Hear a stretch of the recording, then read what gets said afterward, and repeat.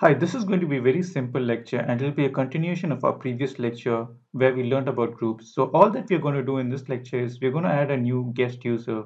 So this guest user is going to be a user from another domain. So this could be anything from a Gmail or Yahoo or any other domain that is not the organization specific domain. And we will add that particular guest user to the group that we had created in a previous chapter. So that particular video I will send in the description below as well as on the screen right now. So let's see how we can achieve this. Okay, so I'm back in my Active Directory and I'm in my default directory. So all that I need to do is I can click on new guest user here. So here, what I need to do is I just need to give a name. So let's just call this as, and here I need to give the email ID. So let me give a email ID here as well. So this has to be a valid email ID. And that's about it. And here you can add that particular user to a group as well. So let's do that. So let's click on zero groups added and let's add it to the group that we had created in our previous chapter. Let's click on select. And let's click on invite. And once I do that, once I log into this particular email ID, I should get an invitation.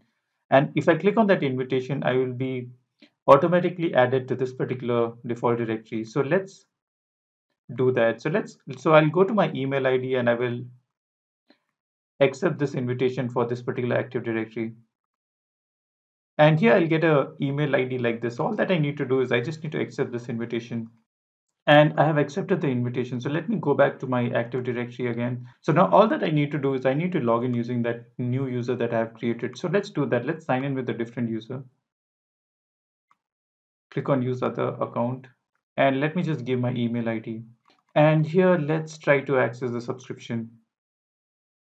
And now because I have access to that particular group, I should be able to also access that resource group. And I was successfully able to log in using that particular email ID. Now, the important thing here is that you can actually also log into that resource group because you were given access to that particular group. So if you go to the resource group, or you can actually go to the subscription, and from here we can go to the resource group. Let's click on the subscription and let's try to open a resource group. And you can see that I have access to this particular resource group. That's because my user, that is this particular email ID, was added to that particular group. So that's it for this lecture. So this was a very brief lecture on how you can add users from other domains into your Azure platform. I hope this was useful. I will see you in the next.